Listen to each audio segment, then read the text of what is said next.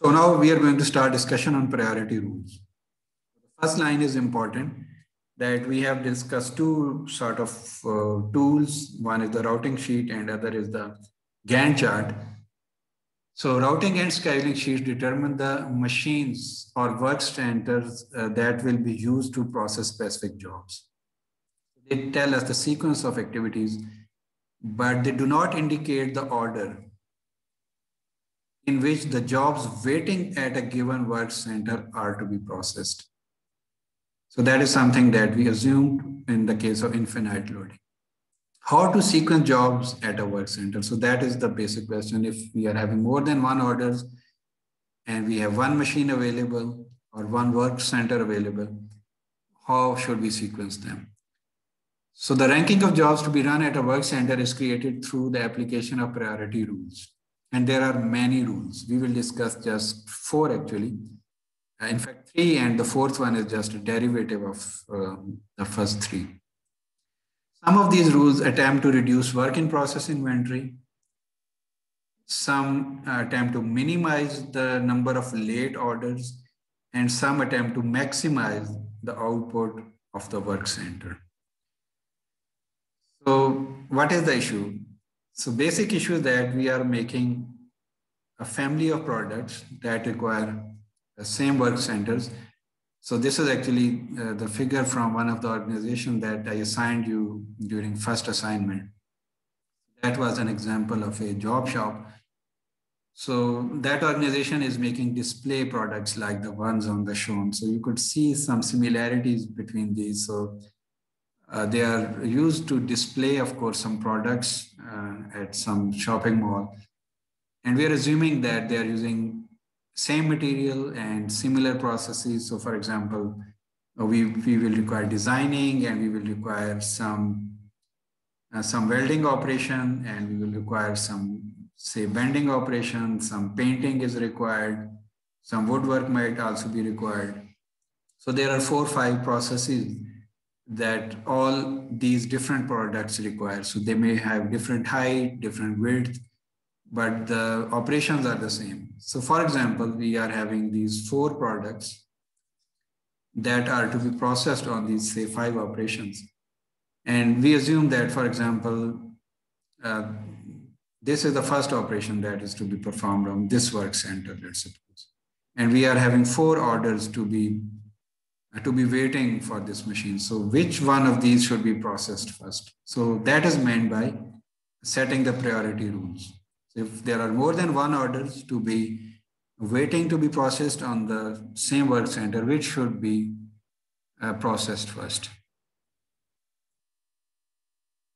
So we will discuss 3 very simple priority rules, and the 4th one is a derivative of these. So first rule is first come, first serve.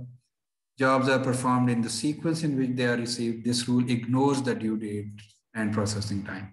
The second rule is earliest job due date first. So jobs are performed according to their due dates. Due dates are considered, but processing time is not. Third is shortest processing time first, or SPT. Jobs are sequenced according to their process time. This rule ignores due dates, but it maximizes the number of jobs processed. And there are some other rules as well that we are not going to discuss. So there is a term related to these rules, and that is called tardiness. So for jobs that are late, the delivery date minus the due date. So that is the tardiness. For example, the due date was, say, day 30, and the delivery date or the completion date is, for example, day 35.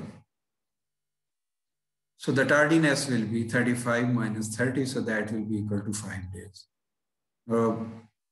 This is a certain word, a terminology that is used in job shop scheduling. So that is tardiness. So it is used only for late jobs. For the jobs that are on time, the tardiness will either be 0 or it will be having a negative value. So that simply means that the job is on schedule. So this is a very simple example that we are going to start with. using the shortest processing time rule, determine the sequence for the following jobs waiting at work center 102 at Johnson's machine shop. The job information follows. So there are actually 6 jobs that are waiting on this specific work center. And this is the processing time for each of these. So which job should be processed first based on the shortest processing time priority rule. So the shortest processing time is for job E, that is 1 day, it should be processed first, then job B, and then job A. And you could see 2 jobs have the same processing time, so we could schedule any of these first and then the job C. So just to start with a simple example, so job E is processed first because it has the shortest processing time. And then job B, it is having the second shortest processing time and so on. So the benefit of shortest processing time rule is that the flow time as a whole, the average flow time reduces. So we are getting rid of the jobs that require less time. So this is the benefit of shorter processing rule. But the other side of the picture is that the jobs requiring long processing time have to wait more. So they are having a lot of processing time and they are also having a lot of waiting time. So although the average lead time for the jobs that the organization is processing reduces, but this increases for the jobs requiring longer processing time because their processing time is longer and they have to wait longer as well. So example problem 2. 4 jobs are waiting to be processed at work center 4 to 5. Choose the following priority rules to schedule the jobs at the work center. First come, first served, shortest processing time and earliest due date.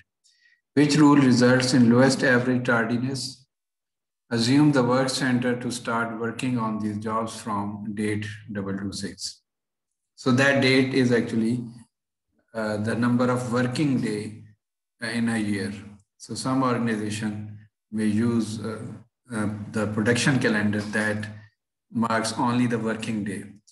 So there are 4 jobs, A, B, C, and D. Their processing times are given, arrival dates are given, as well as the due dates are given. So first we will use the priority rule, first come, first served. So the job that arrived first should be processed first. So you could see here, so we have to set the priority. So first, second, third, and fourth priority. So which job arrived first?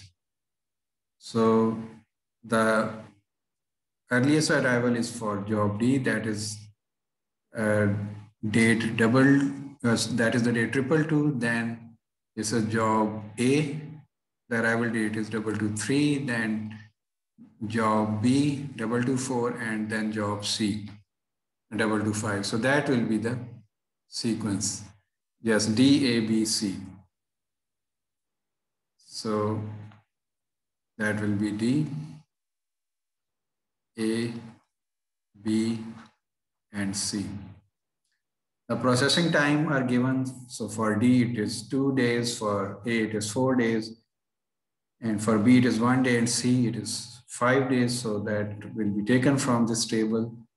So that is 2, 4, 1, and 5. So we have actually made the decision based on the arrival dates. So they are these dates from this column.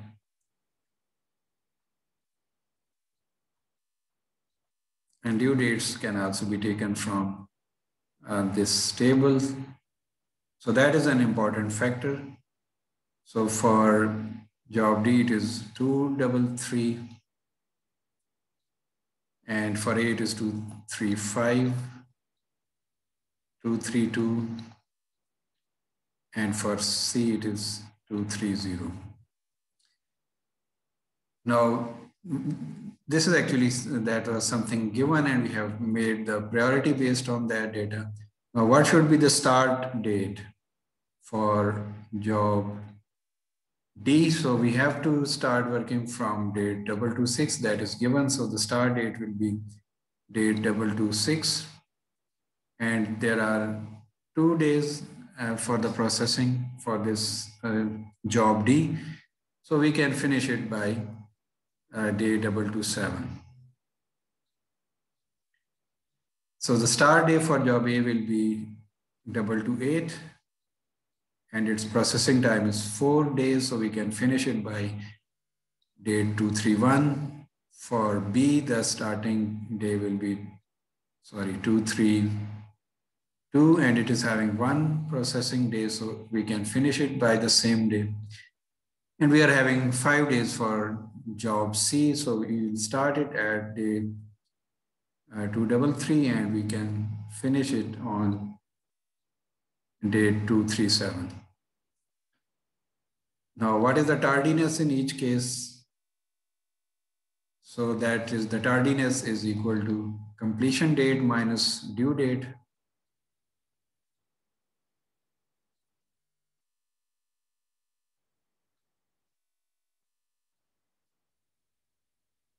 So the completion date for job D is 227 and the due date is 233, so that will be minus, so we will write 0 here. For job A, it is 231 minus 235, so that is minus 4, so it is not late. Similarly, job 3, 232 minus 232, so again, this is exactly 0. But for job C, it is 237 minus 230. So the tardiness for job C is 7 days. So only job C is late and it is late by 7 days.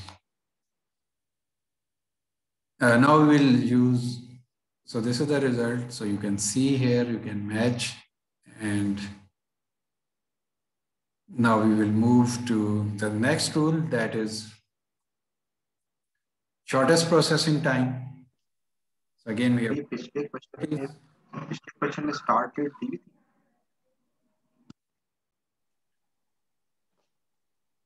So this is the result for first come, first served. This one is for SPT, the shortest processing time. The tardiness is only for job C, and that is 7 days. And this is for earliest due date, and the job C is not late in this case. It is finished exactly on time. Job B is finished 1 day before the due date. The job D is exactly completed at the due date, and job A in this case is late for 2 days.